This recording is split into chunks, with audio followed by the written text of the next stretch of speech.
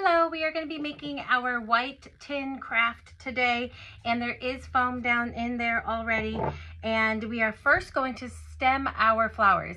We do have a video strictly on stemming flowers, how to stem difficult flowers even, but I've already stemmed my flowers here. I'm just going to show you here on one of them, but we do have the video on stemming if you want to take a look at that as well. You're just going to put a dot of hot glue on the back of your flower, and you're going to take your wires that are provided, and you're just going to swirl it on in there, and you're going to put it into the back of your flower. Now, you don't want to push too hard because you don't want to come out the other side and either prick yourself or burn yourself, but you do want to get it in there enough that it's nice, safe and secure and already done. Now, again, I've already done all of my flowers on my stems. They are wire, so they are bendable and movable, but I've done those already and have them ready for us. But our first step is going to be, after our prep, is putting the greenery in our tin. Now, you're going to be having two different kinds of greenery. One will be a more leafy green, and one will be a more wispy type green. So we always start with our leafy greens because that'll give us a nice base to start. And we can trim the stems if you don't want them too tall. But we're going to kind of put them down right into the foam. And some we're going to have maybe bend out a little bit, some we're going to have sprig up. But what we're going to do is basically, we don't need to do anything symmetrical. We're going to be a little bit wild, but we're just going to put these down in the foam and not worry about kind of where we're putting them right now. Because as we build this, as we add our greens and our flowers, we can kind of shape it as we go because everything is kind of bendable and movable here. So again, basically our principle for the first thing is just kind of filling in our green stems in here. Now again, if you don't want something super tall and out of the, scope of the rest of your stuff here, you're going to want to just clip your stem a little bit shorter. And that is it. Again, nothing too special, too difficult. Just trying to kind of fill our base here and give it a nice growing out look. So kind of like when you have like an herb garden or something in a tin where your greenery is kind of fluffing out and up. That's what we're going to do. Again, some of you might want to bend it more hanging over the edge. You can do that. They are in wires, so you would just leave that stem a little longer so you could have bent it over the edge. But I like mine kind of coming out like that. And again, the shape, it's a little bit more wild, so it's not going to be like a round puff ball on top. So it's okay kind of wherever you end up putting your greens, whatever shape you enjoy. The point is just, again, to kind of cover that foam in there and also to give it nice fullness. Now we're going to add our wispy greens. And depending on what kinds of greens you have in there, some of them might already be on a single stem. Some of them you might need to trim down, but you can kind of make it as thick or as tall as you want. So I'm just going to put these guys right in, and basically I'm just going to fill in the gaps that I had from left over from after I put my leafy green in. Now see, I can have some taller ones. If I'm going to do a taller one, I am going to put that one in the center, and then I've got some little bits here. And again, basically you can kind of cut down, pare down whatever wispy green that you had gotten in your kit to fit in there. Now I'm going to put some glue on this one because their stem isn't too long. So I'm just going to kind of glue it down in there so that it doesn't fall out. And really, again, very simple process, just basically filling in so that we have no gaps.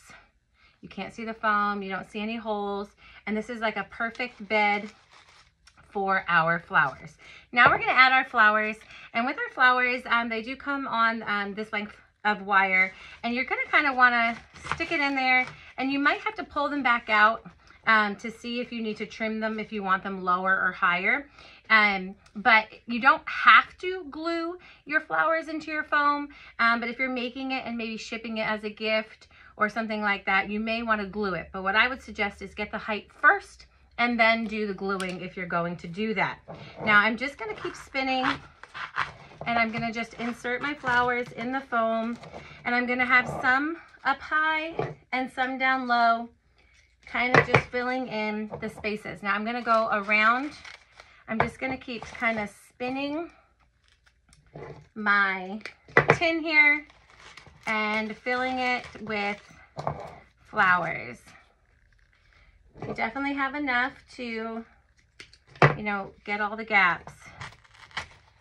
So let me just keep going. I like to make sure that I have different flowers, you know, touching each other so that it's not one big gap of the same flower.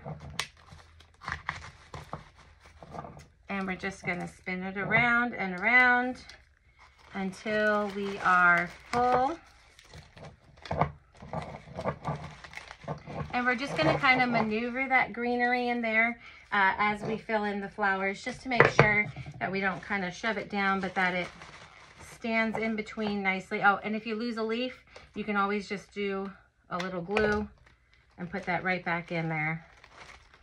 Okay, so I'm just gonna keep spinning and turning and inserting my flowers down into my foam. And I think we are good. I think I don't need to trim that one. Okay, so see how some of my flowers are down low to the rim. Some of them are a little bit higher. What we do want to be careful with is making sure that your shape doesn't sink down in the middle. So as you can see my side angle, see my flowers in my center are a little higher than the ones around the edge. And again, you can have this greenery hanging down. If you don't want it hanging down, then you can just tuck it in like that. Okay, so it doesn't have to be like that. I like a little asymmetrical, but if you like more symmetrical, then you can just make sure when you're placing that greenery to begin with that you've been a little bit more careful on lengths and how you've bent them. But I like it a little bit wild. But yeah, so you're gonna have, again, your flowers on the rim close to it. And then in the center, you're gonna come up a little bit higher. So you're not gonna be dented in. Otherwise, you're gonna have kind of a flat topper. So once I've got my flowers in, then we've got our little extra fillers to put in there just for a little more interest, a little more life. And I'm gonna make bundles depending on, you know, what your special filler in your kit is. You're gonna bundle it, put a little hot glue at the end of it, and I'm just gonna kind of fill in some of these places. Now I am gonna let mine stick out a little bit. Again, I like mine a little more wild. If you're more of a not so wild look, you can always be a little bit more careful and neat. But I like to kind of be a little bit more rustic, kind of letting them stick out where they go. And I got one more bundle here. And we're just going to trim these. These are our star flowers. And as always, you can always add on to your kit. If you've ordered a kit and you still feel like you want to put other types of fillers in, like lavenders or baby's breath or other kinds of greeneries even, you can always just order those separately and add that in afterwards if you feel like, oh, I'd like a little more something in here. Even if you want some more colors, you know, you can always pick other kinds of fillers to join the party. But we do make sure that it is nice and full. You do not have something skimpy here. You've got a fully formed arrangement that's nice and full with flowers and greenery and fillers. So that would be your finished project.